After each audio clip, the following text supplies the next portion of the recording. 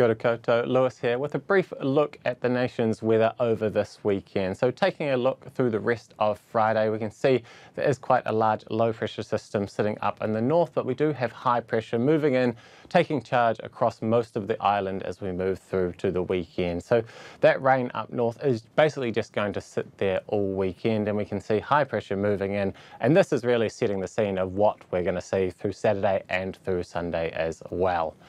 Taking a look at the cool temperatures that we're going to see tomorrow morning, definitely going to be a frosty one along these eastern and southern parts of the South Island.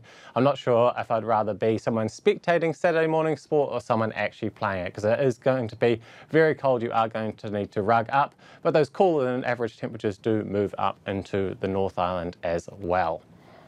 I did say that there was going to be plenty of heavy rain around those Northland areas, and there is a heavy rain watch in force currently until 11 p.m. on Sunday. It does look like the most persistent and heaviest rain sets in Saturday afternoon until Sunday afternoon, so there is a good chance that that might be upgraded to an orange warning. So if you are up around that part of the country, do keep an eye on that and see if there is a warning or just further watches issued through the weekend.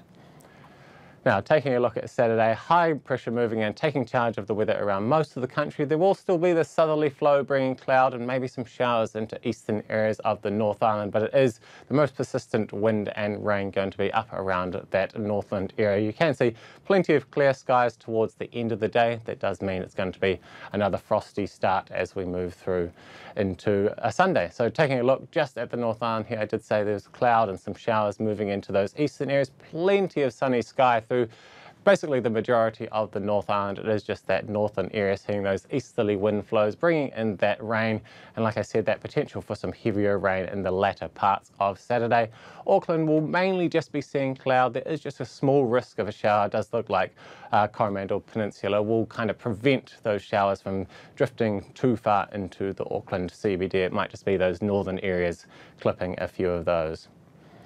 And like I said, it is going to be quite cold as we move through the evening. So daytime temperatures are about average for August, but it is going to be a frosty morning, especially about these elevated areas. But even out east around Napier and Hastings could see a frosty start to their Sunday. Is going to be warmer but wetter around those northern areas, and a low of just 11 degrees thanks to that wind and that cloud cover. Moving down into the North Island, plenty of clear skies in the morning time, a frosty start for most. It does just look like there'll be some cloud clipping around the southern part of the coast, maybe some parts of Banks Peninsula, but it does look like most people will be in for a fine and frosty Saturday. Seeing a nice bit of sunshine in the afternoon there.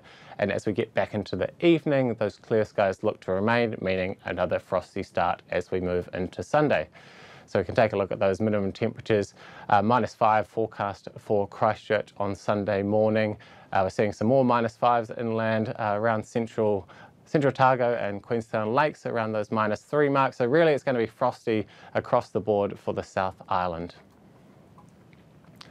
And now taking a look at Sunday, it is a very similar picture to Saturday. High still in charge across most of the country, that low still spinning around up north, bringing that persistent and possibly heavy rain to parts of Northland. And we can see the next sort of weather feature moving in from the southwest. Doesn't look like it really makes its way too far onto the South Island by the end of the day, but people will notice a bit more cloud coming in front of that. And there is a wee little northwesterly wind, but it's not going to do too much to bring those temperatures up. Things are going to remain cool.